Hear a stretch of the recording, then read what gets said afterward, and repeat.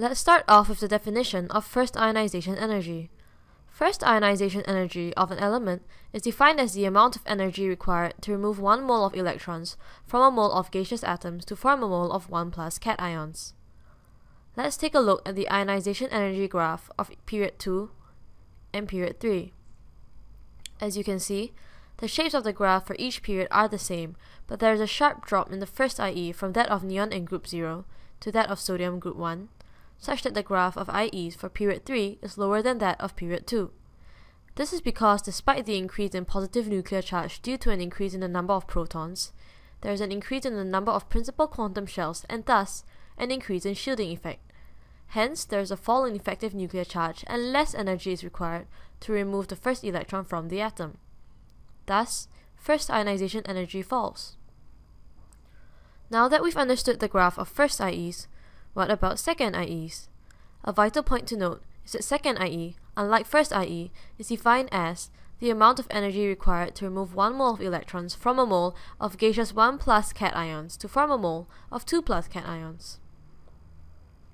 Previously, we looked at the graph of the first ionization energies. But what about the second ionization energies?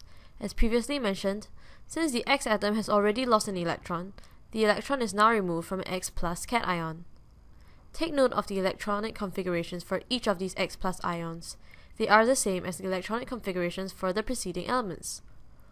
When an electron is removed from each of the elements, the X plus cations have the same electronic configuration as the element right before them.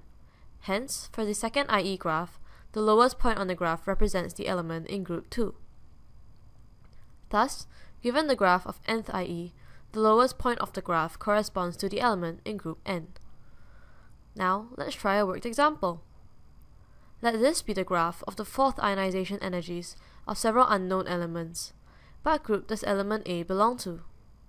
You may want to pause here to try the question. Recall, the lowest point in an nth IE graph corresponds to the element in group N. Hence, the lowest point in the fourth IE graph corresponds to the element in group 4. Counting from the lowest point, we can now determine the element A is in group 6.